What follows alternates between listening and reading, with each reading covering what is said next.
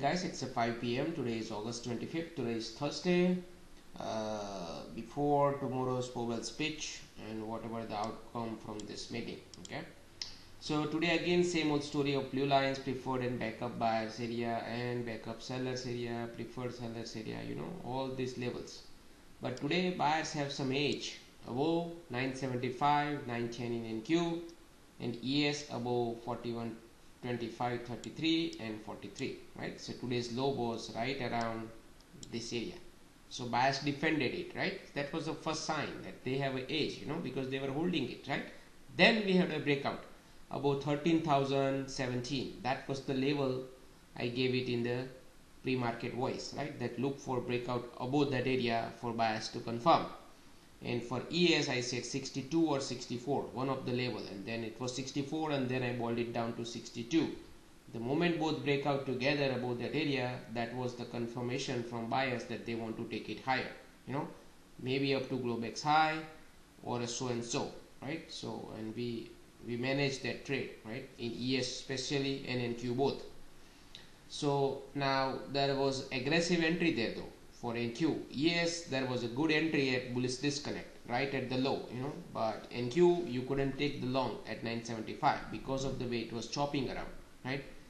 So NQ is a confirmation based entry which is aggressive because it's a late entry above 13,017, right? And then pullback did not happen, so it has to be aggressive entry, or you wait for a pullback and you miss the trade, or you do scalping on the way up, few points here and there. But anyway, break below some more sellers will be active, and then it's a backup buyers area to decide for buyers, if it breaks below these areas, till then buyers have a control, so break above preferred sellers area and hold equal to price will try to run towards backup sellers area. Price action is choppy in general, so I'm not writing a big story, but I'm sticking with the levels here, Russell 1915 and all this story, right? Dream number 71 and 50, as usual they are very powerful number, right? So 50 and 71, right? That's the dream number, right? That's the pre-market response from here.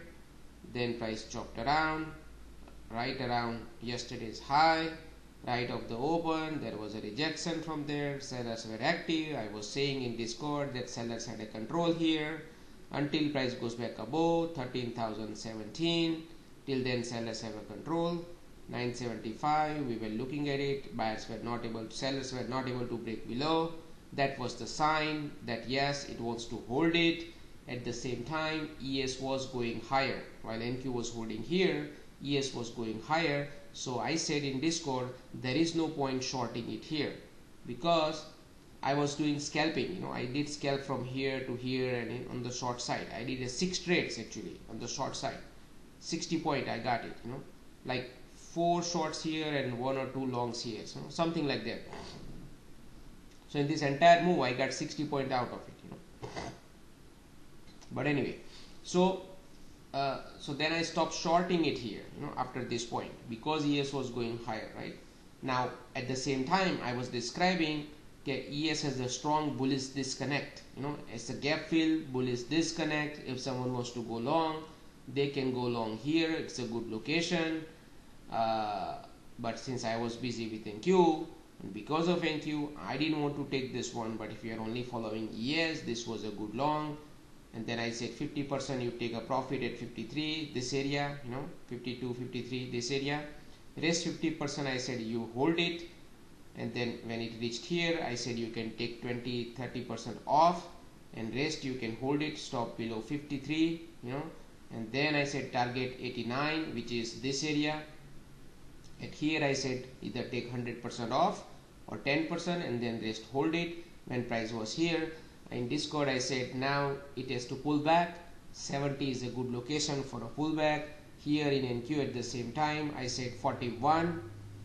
It should pull back to 41 and then we'll see, So 41 it to the dot, it pulled back. This one it pulled back. And then buy stepped in, right? So that was another confirmation that it pulled back and it held this area on the way up. The moment it took out this dim number, you can go long, targeting 89, and then you bail out.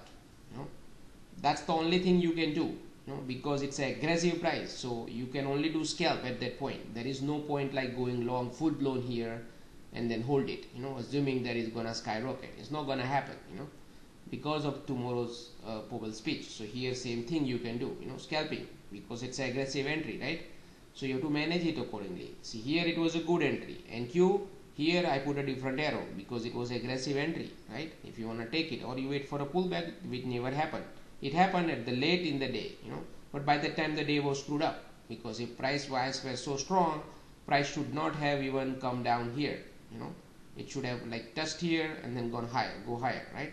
But the moment it came down here all the way, that means the day your day is screwed up, That means both sides will be active now. Ping pong game, So you can trade ping pong if you want to level, right? Otherwise you step aside,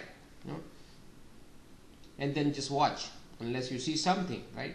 So ES, that was the only valid trade. NQ, there was no valid trade, unless you want to defend 975, But considering morning shorts from yesterday's highs, AD going down, I didn't want to fade NQ. NQ is deadly, So I rather do ES if I want to, But NQ at that time going long here is not a good idea, the way it was doing back and forth, So when it came down here, right, now it's a day screwed up, so you watch, right? So when it was balancing here, right, you are watching it, assume you are watching it, right? So it was balancing, right? Balancing, right? Then it broke out about this balance, right? So now you know that buyers held this yesterday's high area on 2 attempts, right? So at least you know that they have a control. Then they had a breakout about this area, correct? Then what happened? Then price went to 89 again, right? And then got rejection. So now you know it's a ping pong going on. But here there is a story here within the ping pong. When it came down here, it should have gone down then, right? But it held about this balance. See that? This balance. It held it here, right? Then it tried to go higher. See, at this time, most likely it's gonna break out, because it had built 2 balances and it actually held these balances here. See that? Now it's gonna break out. So here, see that? This line 78 area, it broke out, right? Right here. And then slight pullback, going up, you go long right here. Here same thing, See, this was a valid trade, but aggressive because you're taking at the closing time, right? But that was the valid trade, based on this reading. Not here, not here. See, here it can go down too, right? So here there is no trade, but once you see it's held and then it go higher, right? Here you can even take the trade right here, or right at the breakout time, right? Or you can wait for a confirmation. So those were the trades, right? So now Mboxwave, right? I'm not going to do Mboxwave because of this choppy nature, because I knew the day is going to be choppier, So there is no point looking at Mboxwave. That's why I'm not doing Mboxwave videos, because I know I wouldn't even try. If I try to find a signal, I wouldn't even find it, So, but I can show you if you wanna see it. Okay, so here is Mboxwave, right? So now let's look at it of the open. See, is there any signal? So down, down of the open, it went down. 463 supply, 404 supply is increasing, right? This is like liquidation kind, the supply here, right? Or selling, I would say, right? And then suddenly price went higher, right? 181 here, and then pull back, and then it just straight up, right? So there was no entry here, You can't just go with the flow. I usually don't go with the flow unless see this, I can make the case for this pullback right here, right? But then it was not a valid information. Considering this, you can say it's effort no result, right? But that effort no result comes after you see this move, not at this point. See, look at this. See, always it looks good after the fact, right? But when in real time it is happening, you can see here like this, right? So here down, and then by looking at this, you can say now it's effort no result because it took out this, right? But then look at that, this entire price action right above it. Now you wanna go long here, right? So that is the question, and I usually don't like if price goes higher and then pull back, and then I see a double algo or something, single algo or something, right? Good demand and then pull back, then I may go long, on the way up. after this, after this there is a pullback or something. Otherwise I would not go long here, right? So let's see what happens. See, there is no pullback. That means there is no long. It's aggressive price, right? Yes, you can fade it here, right? You can go long here, based on this, but it's too aggressive price, and then it pulled back, right? But then look at 188, right? 77, 6, and then you can see algo, and then you have another up thrust, right? So now let's say you want to go long aggressively here. See, this is too aggressive price, and then you can see it.